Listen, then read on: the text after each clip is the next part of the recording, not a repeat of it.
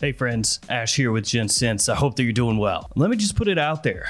You need to have smelled at least one of these fragrances that I'm going to talk to you guys about here today, or you're a loser. Not just any loser, a certified loser. Is there anything worse?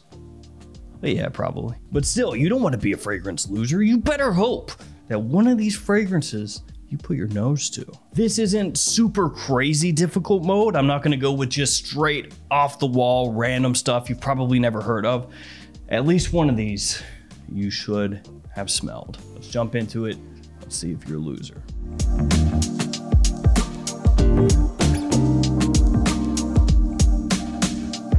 It's a game of sorts. Do you know these? Have you smelled them? Well, let's see. So we've got 10 slots here today. First up, a 2-for-1, 2 fragrances taking up only 1 slot. They're both from Pinot Silvestre, Acqua di Pino, Fougere, and Cologne. Do the bottles look familiar? Yeah, that's because they ripped off Acqua di Parma in the most hilariously obvious way ever. They even named the friggin' fragrance Acqua di Pino. Acqua di Parma, Acqua di Pino. Oh. But it's okay, because in fragrances, you can always rip off other people. It doesn't matter, you're not gonna get sued. Yay. These are crazy cheap, under $20. I think you can find them actually between 16 and 18 bucks at discounters. Yeah. They're both supposed to be kind of in a classic Italian style. I mean, what can you do with a budget like that? Not a whole lot, right? Most of the budget went into trying to copy the Acqua di Parma bottles and making a plastic pine cone cap. So this one, Fougere, it's really aroma chemically a little bit similar to Lo Super Major DC by AC Miyake, only with a green tinge. Surprisingly though, it's really not that bad. I mean, you know what you're in for here. You know it's gonna be synthetic. Don't go into this and go, what? It doesn't smell like amouage quality? And then Cologne is more a classically citrusy and fresh style of scent. A little bit similar to Bottega Veneta's Illusione, only way cheaper. So there's the first two. What should we tackle next? How about Tricorn from Caswell Massey? Caswell Massey, that doesn't get talked about all that often in the fragrance world, does it? This is an old school fragrance company. How old school? That old school. For the United States, it's pretty good. That's good heritage, man. This one is a little bit spicy and very woodsy. I love the way it smells. The price on this is actually not that bad. $90 for an 88 milliliter size bottle. 88 milliliters, that's the stupidest random number. The original Tricorn formula launched at our New York City Emporium in 1941 and sold out within weeks, quickly becoming a favorite of Cole Porter and the theater and literary crowd. You know you want to wear that. Caswell Massey is actually a hidden love of mine. Some of their fragrances I really dig. All right, let's get some easy ones going in here. How about just Gentleman?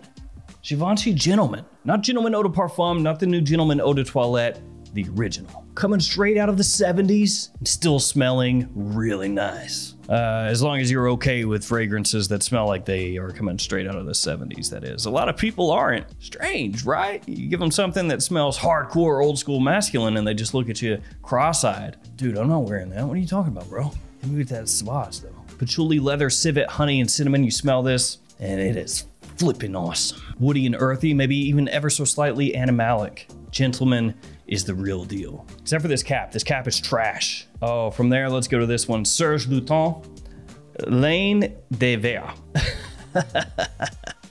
I don't know how to pronounce that. Now notice on this, I don't even have the spray nozzle in here, the atomizer. I just have the little stupid screw top. You know why that is? Because when I first got this, I did go ahead and spray this on. Then I went ahead and I unscrewed it and put this little cap back on and I was like, that's enough, thanks. Woo! Aldehydic, boys, this is aldehydic. It'll hit you strong, it'll hit you hard, it'll hit you fast. Really metallic, like very, very metallic. It's soapy, it's fresh. Some people would also compare it to the smell of blood to an extent. Yeah, it's strange. I got this many years ago. I had plans to review it back when I first started my channel and I just decided not to, frankly. Have you smelled it? Up next, we're gonna throw one out there to Michael Malloy with Citizen Jack Open Road. Have you ridden on the open road, my friend? Yeah, me too. Citrus, ginger, vanilla, a little bit of tonka in here. Just a really easygoing kind of fragrance, you know? Citrus and ginger in the opening is the most go-to sort of opening in men's fragrances ever of all time. So easy to pull off and make smell so nice. The vanilla and toffee give it a little warmth, a little sweetness as it dries down. It's a really easy to wear kind of versatile scent for spring, summer, and fall. Really, you probably could pull it off year round, actually. Shameless self-promotion. If you ever shop on Michael Muller's website, use that code GENTS. Save yourself 20% off. GENTS. Now I have to throw in a little Drakkar, but it's not gonna be Drakkar Noir, it's gonna be Drakkar Essence. Now I could have gone more difficult here. I could have put in the original Drakkar or Drakkar Dynamic, but we're keeping it pretty easy here. Like I said, Drakkar Essence. You friggin' loser. I'm just playing, you're not a loser, I think. Here's the trick with Drakkar Essence. If you ever wanna buy it, get it cheap. That's how you can make sure that you're not disappointed with this one. The cheaper, the better. That really goes with most things in life though, doesn't it? But that goes with all things in life. The cheaper, the better. Unless the product you're buying is cheaper for a reason and then it explodes because you didn't pay enough money to get something quality. This one's got mint, lavender, citrus, musk, and actually some people have found a similarity between this one and Sedley from Parfums de Marly. Do I think this is a legitimate alternative to Sedley? Maybe if you like really stretch out your imagination, it could be. How confident are you in your imagination? It's a pleasant fragrance, easy to wear, nice for summertime. Speaking of summertime, Azzaro Maritimo. It's from their Solarissimo line. And I gotta say, I really dig these bottles. I like that gradient. I'm a sucker for a gradient. I turn into just like a little chimpanzee or something. You show me a gradiated bottle and I go, that looks good.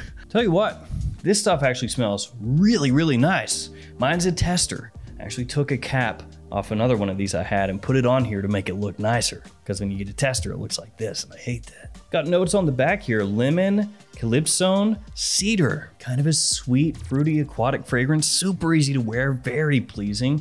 Great scent. Now look at this absolute catastrophe of a bottle. Horrendous. It's gonna friggin' sear your eyes out. It's gonna give you ocular cancer. Just Cavalli, blue. So maybe that doesn't look too bad from where you're sitting. Oh, but dude, this is, it's pretty bad. I don't like it. I don't like it. It's also really weird because it's like pieced together strangely. There's this plastic piece, which is this part, and then that's kind of like slapped onto this glass bottle, and then the atomizer is inside here, so you press down on the top. It's kind of weird. I'll show you. So here we go. Synthetic. Synthetic. Some fragrances really hit you with that synthetic vibe. Strong. Not always a bad thing, not always a bad thing, but just beware it's there. Here's the deal with this one though. Once you let it settle down, it does get better, but man, off the top, it's got a little wang to it in a bad sort of way. Once it settles though, it gets a little bit similar, vaguely, faintly, to Kenzo Air. And man, I love Kenzo Air. Kenzo Air, really nice, discontinued vetiver fragrance. Love the bottle too. The bottle for Kenzo Air is kind of weird also. It's a very unique setup. So I guess it makes sense that this is also a very strange bottle. I do dig having it in my collection though, even though it is hideously ugly. Now, if you've made it this far with still having smelled nothing, hopefully one of these last two is gonna bail you out. I would hate to have to get the loser stamp and stick it right on your forehead. Gucci Made to Measure. Have you smelled this one? Hopefully you have. I've spoken many times on this channel in the past about how I really love Gucci by Gucci. I dig that fragrance, it's my jam. I have not spoken as much about Made to Measure. Very rarely, actually, if ever. Now here's the deal with it. I think it actually smells great in the opening. Really pleasant. Keep it on the down low. Lavender, plum, cinnamon, juniper, it's good stuff. It's clean, it's fresh, gentlemanly, a little bit sweet, really appealing. So what's the problem then, right? It smells nice. The performance sucks. Now you might say, oh, I'm sure it's not that bad. It's pretty bad. It sits low and close to my skin. Now you could say it makes sense because the fragrance is named Made to Measure, like a made to measure suit, you know? It's hugging you tightly because it was made exclusively for you. Except when it comes to a fragrance, typically you want somebody to actually be able to pick it up. You don't want people to have to be like a dog sticking their nose right up your backside to be able to pick any of the fragrance that you have on up. Oh yeah, I can smell it. Pretty good, man. Can I move my face away from your neck now? My friends, I have saved one of the very best for last. It is the Dreamer from Versace. Come on, a lot of you had to have gotten bailed out with this one. Actually, I'm thinking, I did this video completely screwing around for April 1st, in case you haven't caught on, but I might actually do another one of these and try to make it more difficult. Just go, with some of the deep cuts from the collection. See how many of these you guys have smelled. Some of the stuff I've never featured before, some underground stuff, real hush hush. Now I love the Dreamer. I'm a big fan. My wife bought this for me years ago. I've got this bottle that she bought, and then I have a vintage bottle as well. It's got tobacco, lavender, sage, and tonka as some of the notes in the fragrance. The opening sometimes can be off-putting. Some people don't like it, especially people who haven't smelled a lot of fragrances. The plebs out there, they smell it in the opening and go, no, it's different smelling. I don't like it. If you don't like the opening, I'm just playing. You're not a pleb. Frankly, I love the opening though. I dig it. I like that little aromatic slap to the face, Abuse me a little bit, the Dreamer. I like it. As it dries down, I dig it as well. I think it smells nice the whole way through. So anybody out there hating on the Dreamer, And that's it on this April the 1st. If you have smelled at least one of these, congratulations, you are not a loser.